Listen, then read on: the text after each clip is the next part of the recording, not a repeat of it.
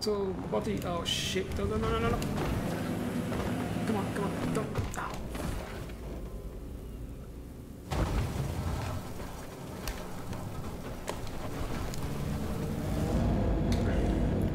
Well, I didn't flip it.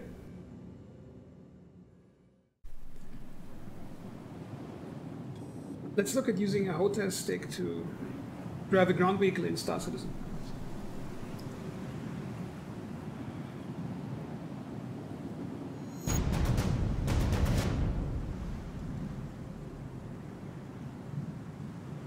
This might seem like a stupid idea at the beginning if you hear it the first time.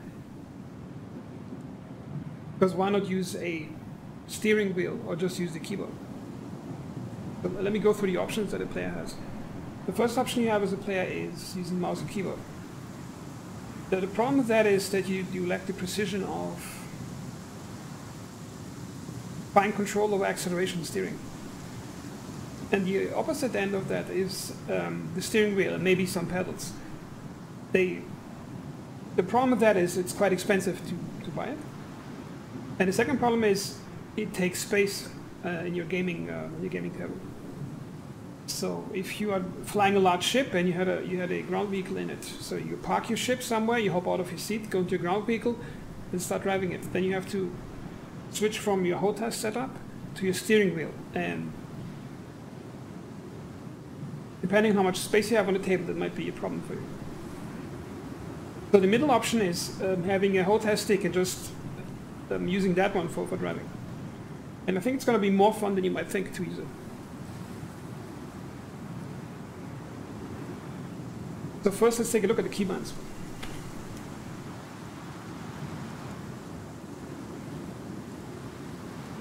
You're just turning down the wind a bit. Okay. First, we're going to check out the mappings. We go to key bindings, advanced controls customization. And remember to switch to keyboard mouse, from keyboard mouse to joystick hotels. Also, when you save your configuration, you go to control profiles, you click on save control settings, and you type in a name. And my profile I use is called Caracal1. And every time you want to overwrite this particular preset, you have to click save control settings again and type out the name exactly as it is to overwrite it. And I recommend doing it regularly because sometimes you forget to plug in your stick, you start the game, and the game tends to reset the bindings or use some default bindings. And if you don't have an up-to-date save of your bindings, you might have to reassign some of them. And I will also post a link to my profile below the video in the comments, in the description rather. Okay, let's take a look. Unfortunately, ground vehicles don't have the same wide range of mapping settings that you would get for flying. So I recommend going to the forums and pestering Cloud Imperium Games about it, because I think some important settings are really missing. So the first thing we're going to do is check out ground vehicle general. There's actually nothing interesting for me, that's all default settings. None of those systems is something I would need on my stick, I just use a keyboard hotkey for that. So the only important settings are in ground vehicle movement for mappings.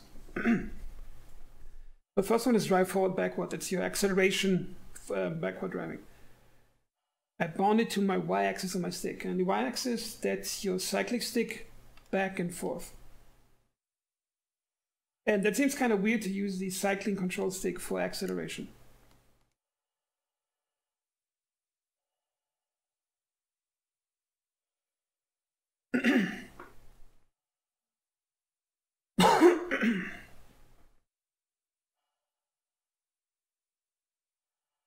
The reason why I'm using the cyclic stick is you have more precise control while holding a stick for acceleration than you would have on a lever button, or maybe in your left hand if you're right-handed. But more about that later in the curve settings. Then we have turn left, right. I got it on slider 1. Now this is a tricky one depending what stick you have. I got a HOTAS Thrustmaster X, and it has a tilting lever on the back of the throttle, which means if you rest your hand on it, your 3 middle fingers basically rest on some type of mini rudder that you can use. And that's ideal for a steering situation. Now if you don't have that, try to find an axis that you can hold for a long time and you don't have to strain yourself too much to to do it.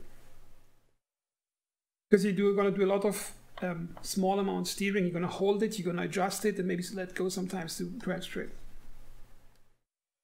Okay, then we got brake, button 10. That's the same as on my flight control settings, button 10 for space brake. Fire buttons are default. Then I got dynamic zoom on button 6 and boost on 7. That's the same as for my flight settings. So I don't have to mentally think about a different setting when I'm reaching for the button to do that. Okay, now joystick curves. On foot, flight, turrets. Now unfortunately, the most important settings you want to have here are missing on ground vehicle. You only have for view, pitch and yaw, for which I do not need a curve on my stick because I'm not using the stick to look around. Ground vehicle moving backwards, forwards. You could use a curve here to have more fine acceleration control in the low ranges. For example, you could open that, you can set it like this. And the way it works on a curve is like if you move the stick this amount on a 1-to-1 curve setting on 1.0, then the stick in-game is going to move this amount. It's basically 1-to-1. And if you increase the curvature in that direction, you basically get more fine control, which means if your stick is here, in real life, in-game it's not going to be here, it's going to be here, which is about a fifth or a sixth of what you get. The advantage of that is you get much more fine control in the low ranges of driving. But you lose it somewhere in the mid and top range. You still have the full scale of it. If you need to go hit the pedal max, you just pull the stick completely. But you're losing precision in between. So it kind of depends if you want 1-to-1 precision or if you want to have more fine precision in the slow modes. For driving, I like to leave it at 1.0.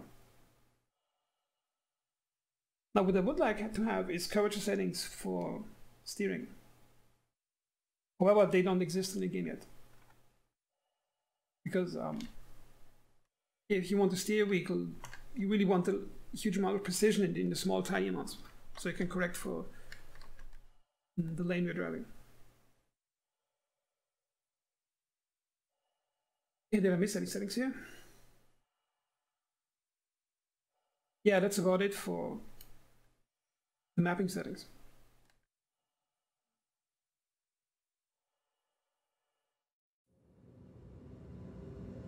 Now let's take a look how it works in game.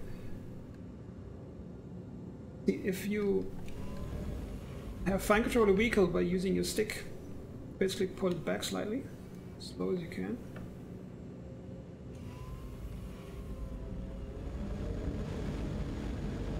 You can drive it really slow if you have to. Accelerate it, holding the stick. Then the reason why I am using the stick for and pulling it back for acceleration control is that, as I mentioned, it's easier to have fine control over using your whole hand by holding the stick. And I think it's easier to pull back on a stick because the way the anatomy of your hand works, you grab the stick and pulling something towards you gently for a long time, which you might do when you hold a pedal for like a small amount for a long time, is easier than pushing it away from you. Because if you push away, you have to rotate your wrist very slightly and angle your palm and press against the stick. It's just a small amount, but it gets tiring over a few minutes. And you do a lot more accelerating than slowing down in this game, or in any driving game. So I think the better option is to pull it back instead of pulling forward. So that's the reasoning why I'm using that. Now let's see if I can drive up that hill. Again, steering control is mapped on the rudder. I can see I can finally turn on if I want to. Accelerate a bit. I think just having this tight control over the acceleration already makes driving, I think, a lot more fun for the player. I'm not going to pretend that driving is super amazing right now. I think it's still missing some good suspension physics and some delays from acceleration until the power from the engines gets transferred onto the wheels. But I think it's a huge step in terms of just from the basic keyboard driving, where you just slam your key and try to drive forward. What I'm going to do is I'm going to drive up to that ridge here.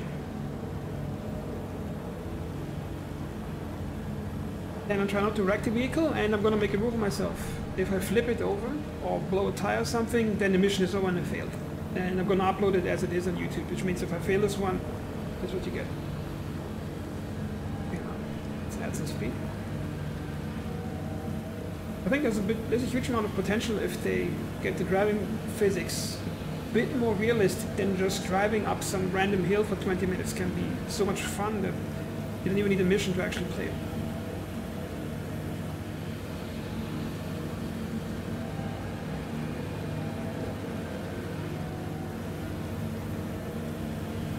So now comes terrain driving. That gets interesting. A lot of players complain about there being too many rocks on planets, or too many things getting in the way when you're driving. I think like some of that is a good concern to have. However, most of it, in my opinion, is that players are simply stuck with driving with the keyboard, or they haven't experienced joystick driving it, so they just drive at full speed all the time, and there's rocks everywhere. And if you're driving with your pedal taped down, and all there's rocks to dodge, you're not going to have not much fun to actually drive. But let me demonstrate how driving feels with the keyboard.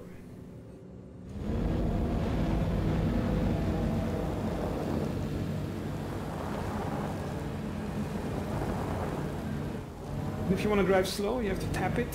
So there's no way you can actually drive this thing slow if you don't have a stick or steering wheel and pedals. I'll switch back to our stick setup. See how that feels. Even if you not start driving, if you just have like 1 or 2% of the throttle, you can feel the engine starting to work. I think that alone already feels much more fun than just keyboard driving. You can finally steer away from this rock. Get some more speed.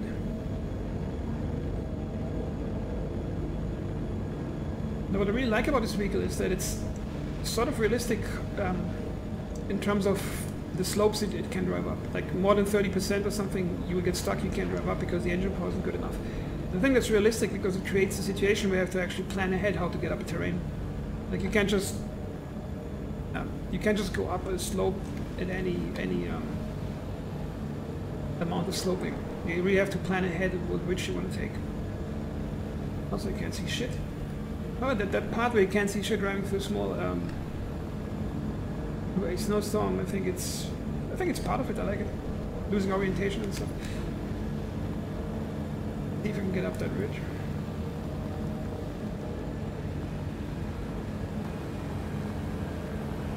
Imagine myself having a mission. Imagine there would like a crashed ship on some hill slope, and you would have to recover a corpse for insurance. You have to drag the ragdoll into your Ursa and drive it to a medical station somewhere in New Babbage. And if they would make it a bit less forgiving for ships to land on slopes, like make it more dangerous, then you would actually have to use a vehicle to get around like that. Imagine you have to park your, I don't know, 890 jump or other vehicle out of ship in the valley, and then you drive up with the Ursa. And then you already have like a complete immersive exploration situation where you have to go through terrain, you have to manage temperature, you have to manage your driving, you have to find a good landing spot for your plane. I mean, basically it has all the things you might need for a mission to be excited about. Okay, where am I? Oh, the engine is already struggling.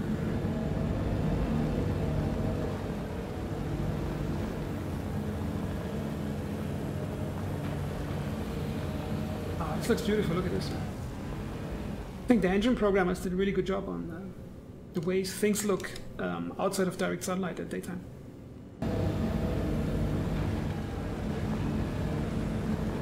Oh, it's gonna be tricky.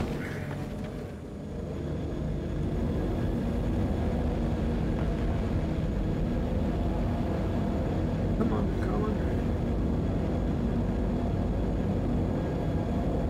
Yeah, come on, go up, go up, go up.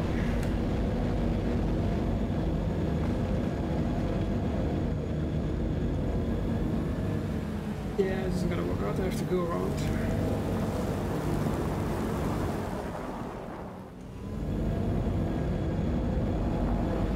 So body. Oh shit! No! Come on! Don't! Ow!